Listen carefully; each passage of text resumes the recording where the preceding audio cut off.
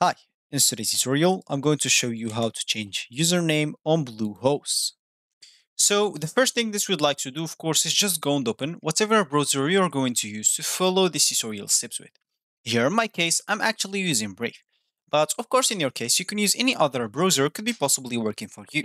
Once you open that browser, make sure to go into this URL section and simply type bluehost.com and hit the enter button, which will actually take you into this page, which is going to be your home screen or your main screen on the Bluehost website.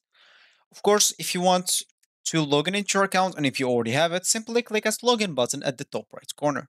And if you don't have an account, you'll have to click at get started or simply because this choice will get you to choose a plan and it's going to be a bit expensive because you will have to commit with them for 1 year. You can simply just go and buy your own domain by clicking at this domains option right here. And of course, it will take you to the page that will give you the opportunity to buy your domain from. And from there, you can start and create your account with that way also. So for me, I'm just going to click at login, which will log in into my account directly because I already logged in into my account in this PC.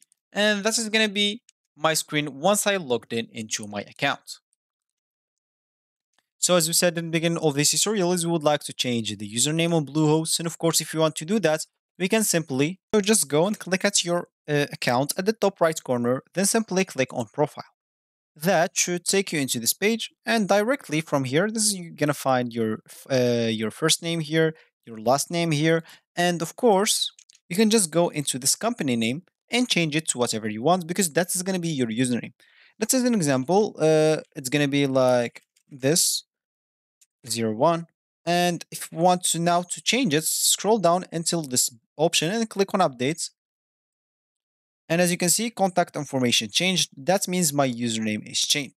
So this is actually for this tutorial. I hope you like it. Thank you guys for watching and goodbye.